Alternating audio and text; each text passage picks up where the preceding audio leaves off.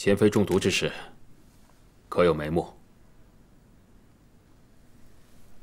奴才查过饭菜的来源，送饭的太监马憨子说，贤妃娘娘和锁心试过银子，所以他们的饭菜比旁人好了一些。但是他们吃的是和其他人的饭菜一起送来的，人多手杂，奴才实在不知道是哪些人碰过了。海贵人那边呢？ 也是毫无头绪。那朕要你做什么？奴才该死。你不该死。有人有本事在朕的后宫一手遮天，连你们也查不出来，他才该死。朕问你，翊坤宫收拾好了吗？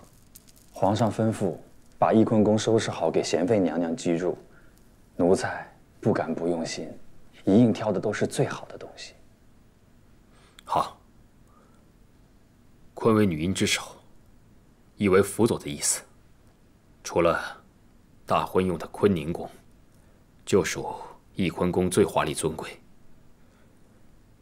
朕就是要给如懿这份尊荣，以弥补她这些年来的苦楚。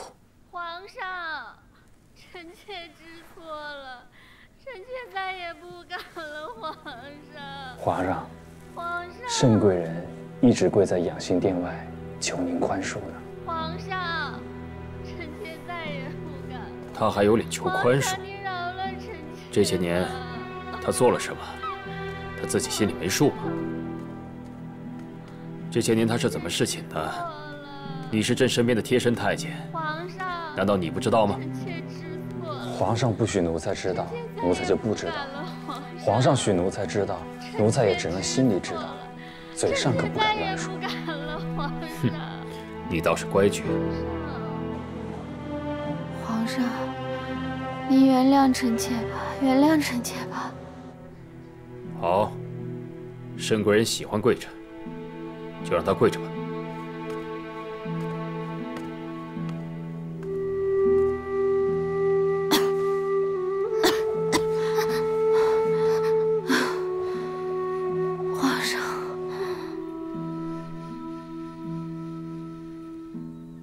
做奴婢的时候，动不动就跪，没想到做了嫔妃，还是这般轻贱。主儿，您跟皇上认错，没什么不对的。再大的委屈，想想荣宠，也就忍了。再说皇上，等他气儿消了，还是疼您的。疼我？ 皇上怎么疼的我？这眼看着贤妃就要出冷宫了，只怕是连我的立足之地都没了。主儿，您这般忧心，不就是没有怀上龙胎吗？这要是有个一男半女，还怕什么呀？龙胎？我怎么会有龙胎呢？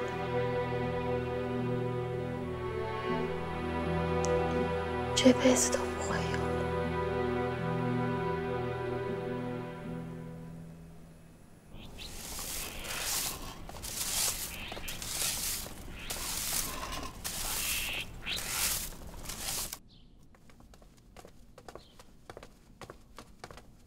主，该喝药了。这药闻着就够熏人的。这药是去诛杀余毒的，要是余毒未清，伤及了腹中的小皇子，那可怎么好啊？我这有姜太医把着呢，能有什么？倒是姐姐那里，怎么好端端的被人下了毒呢？姜太医不是说过了，贤主那儿啊已经没有事儿了。 而且皇上已经去冷宫看过贤主了，还亲口说要复贤主的位分，许贤主出冷宫了呢。也是，姐姐就快要从冷宫里出来了。那我得赶紧好起来，免得姐姐担心我。主，您待贤主啊，真是比亲姐妹还要亲啊。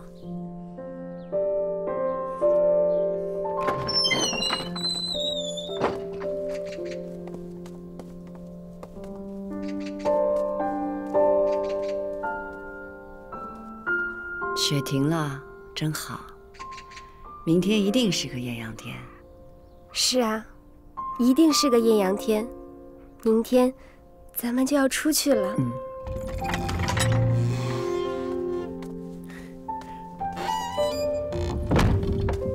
哎，林侍卫。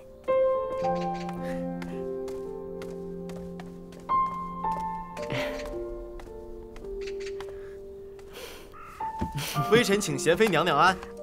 起来吧。贤妃娘娘，这些饭菜都是特意单给您做的，李公公怕别人动手脚，让微臣亲自送过来。劳烦你了。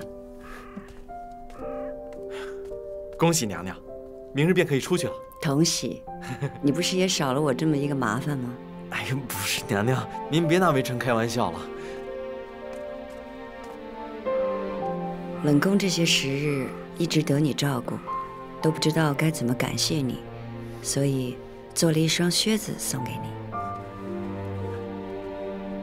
多谢娘娘。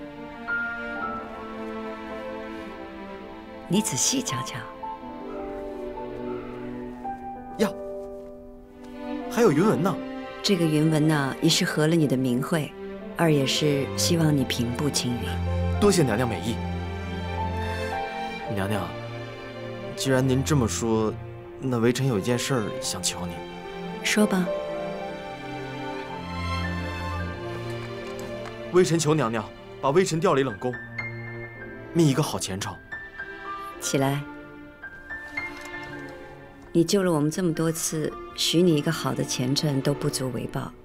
我开心的是，你可以自己说出口，也终于能为自己想一想了。娘娘当日的教诲，微臣一直记着呢。只是这些年，微臣在冷宫戍守，一直被人看不起，冷眼相待。要是再不为自己想想，就太对不起自己了。你能那么想便好。那日你说你和我都出不去冷宫，如何？还是娘娘眼光长远。原本想赏雪，不想却停了。雪停了，贤妃的身子也好了，这就该出来了。皇帝终于等到放如懿出来的时候了。是啊，那天皇上从冷宫出来，就迫不及待地来找太后了。当年如懿背了2个皇嗣的命，皇帝本来就有疑心。如今如懿几次遇险，害贵人又再中诛杀之毒，无疑更向众人说明如懿冤屈。皇帝如何还能再等下去？听皇上的口气，会再彻查当年之事，太后觉得会如何？皇帝去查，谁下过黑手，谁栽过赃，能真相大白，自然是好的。只怕是有的人坐不住了。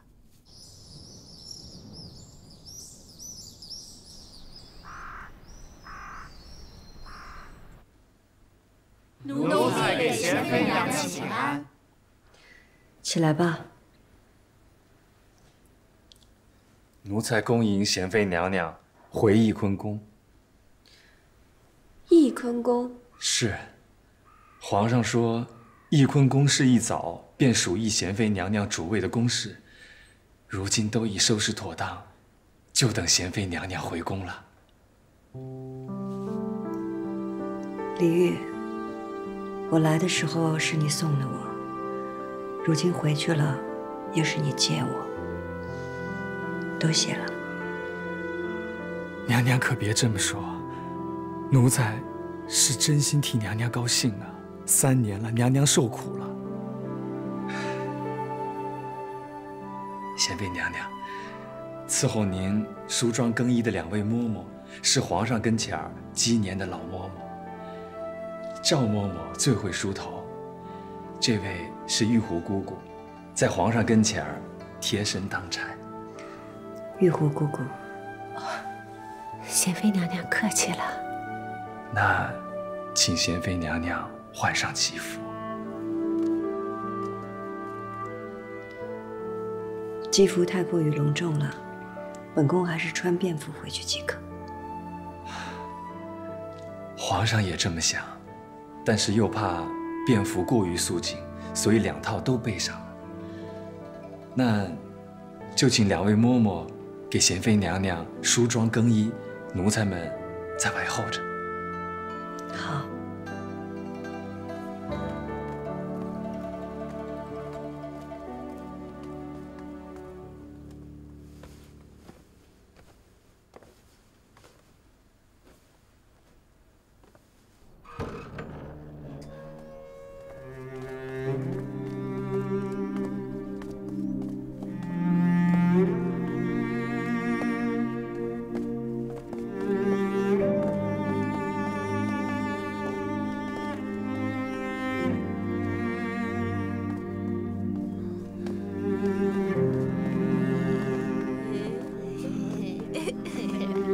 贤妃娘娘请。给皇上请安，给皇上请安，给皇上请安，给皇上请安，给皇上请安，给皇上请安，都送皇上。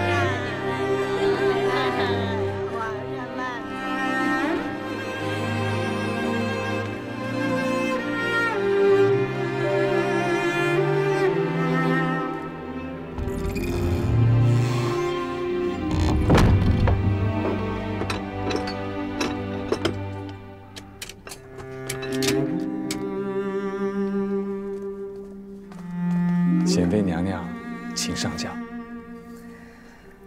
既然是走着来的，咱们也走着回去吧。来，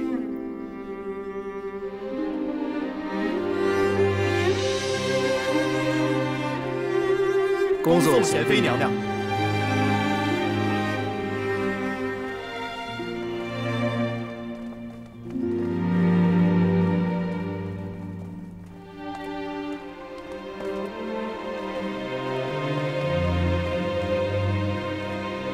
贤妃娘娘，翊坤宫是往这边走。我想去陈楼那儿走走。是。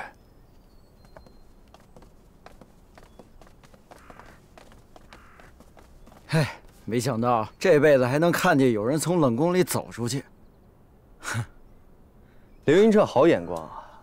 当年救了他2回，如今是逢上贵人了。晚上请喝酒啊！走，包圆，等着晚上喝酒。